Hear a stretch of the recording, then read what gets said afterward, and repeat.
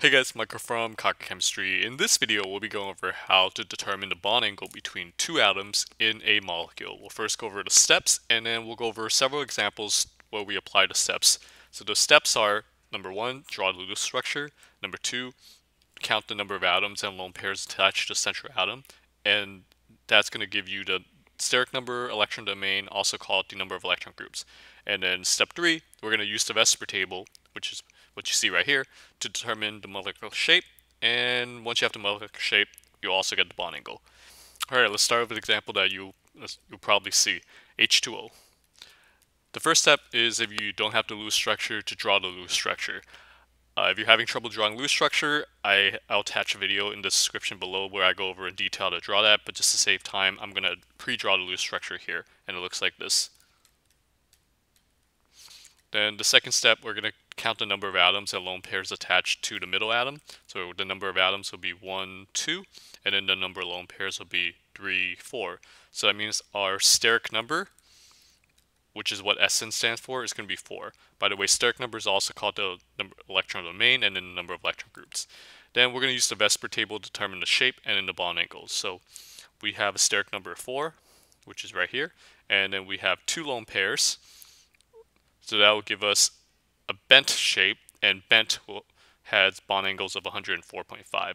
So that means the angles between the H and the O, the H, O, and H is 104.5 degrees. Next example, let's take a look at another one that you'll probably see, CO2, carbon dioxide. The Lewis structure for carbon dioxide looks like this.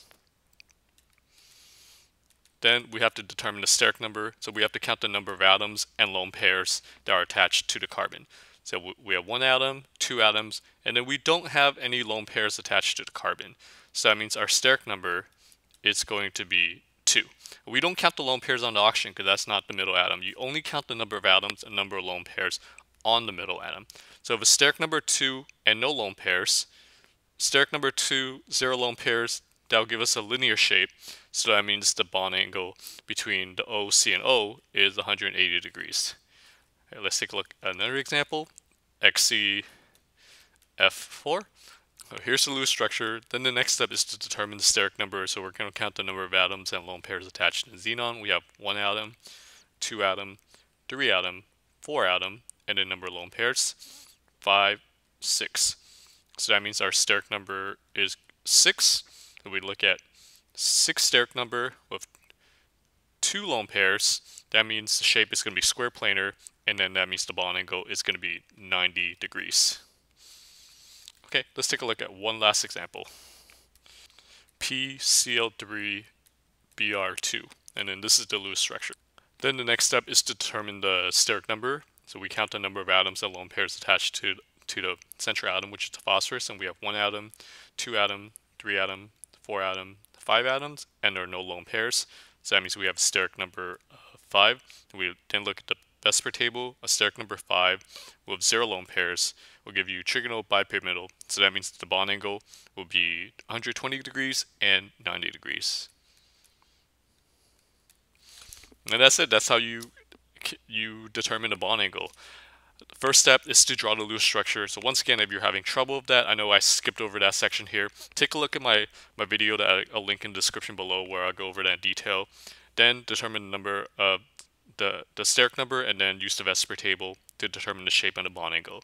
Of course, if you aren't given the VSEPR table on the test, then that means you're going to have to memorize this.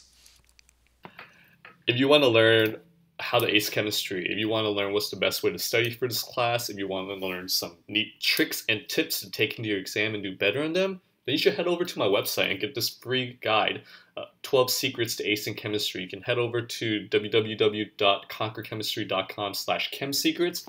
I'm going to include a link in the description below. Check it out. I think it's really going to help you, and you're gonna like it. Until next time, keep working hard and continue the good work.